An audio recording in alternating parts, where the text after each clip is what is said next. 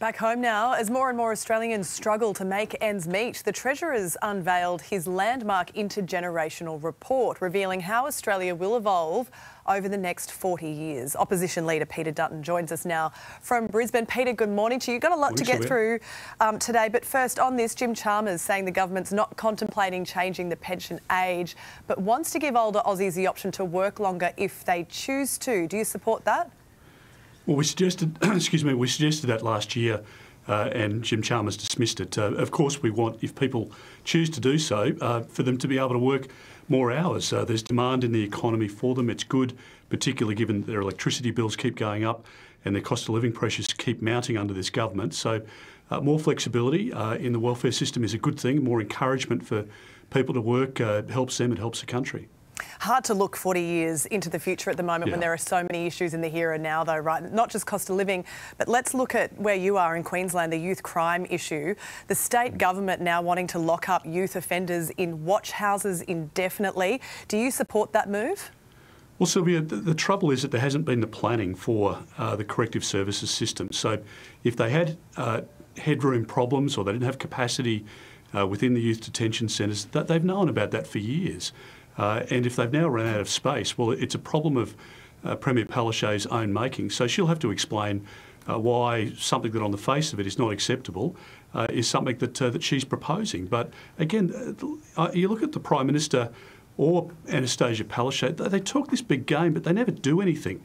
And ultimately, you end up with a crunch point, which is where we are in Queensland. People leaving their keys by their front door because they're worried about cars being stolen, kids coming through bedrooms of a night time, rummaging through your bedside drawers, etc. It's just completely unacceptable, and it's all of their own making. There's a lot of fear in the community, but as a former police officer yourself, how do you feel about kids being locked up in adult prisons and watch houses?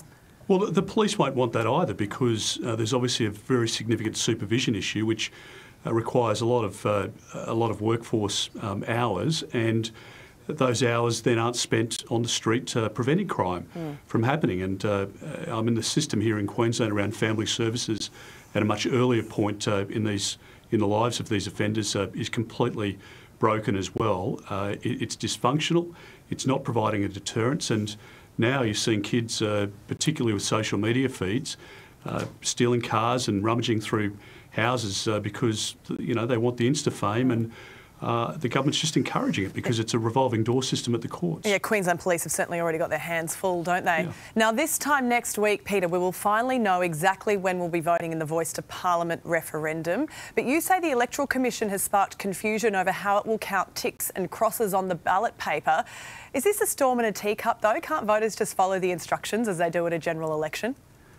Well, Sylvia, normally the approach of the AEC is that if somebody's intent is clear, then they acknowledge that as a vote. But what we're seeing here is quite a departure from that. And I just think Australians want to see a free vote, a fair vote in a democratic society. It doesn't matter whether you're a yes or a no.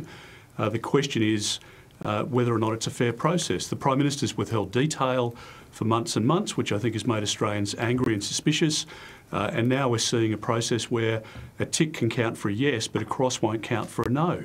And just make it a fair process instead of trying to load the system and trying to skew it in favour of the yes vote. The Prime Minister would allow tax deductibility for donations to the yes campaign, but not to the no campaign.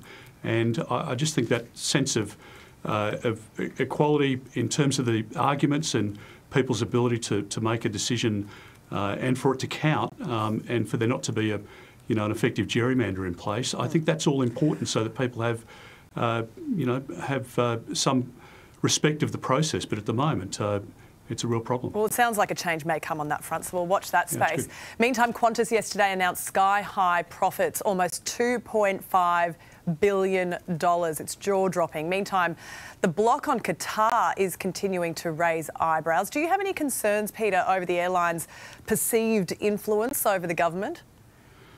Well, Sylvia, I've got real questions over the Qatar decision. We've heard no coherent reason from the government. If you've been reading, reading Joe Aston recently in the Fin Review, I mean, it's quite remarkable. And there's been no decision given that is logical, and additional capacity in the system and that competition will bring downward pressure on prices. Anyone flying to Europe or Asia or the Americas at the moment realises that the prices are astronomical. So more competition and more flights on those routes will help.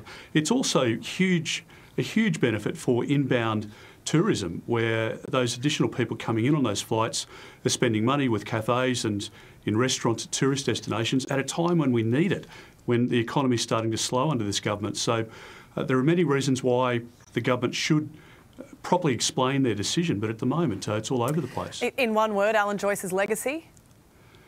It will be, look, I think to bring Qantas through the course of COVID, as we saw with Virgin, it was a tough period for those airlines to be able to keep the company afloat during that period with the support of a lot of taxpayers' money. I think that will be, one thing that he chalks up. More than one word, but we will take it. Peter Dutton, always appreciate your time. It's all good. Thank you, Alan Joyce, coming up on the show a little later too.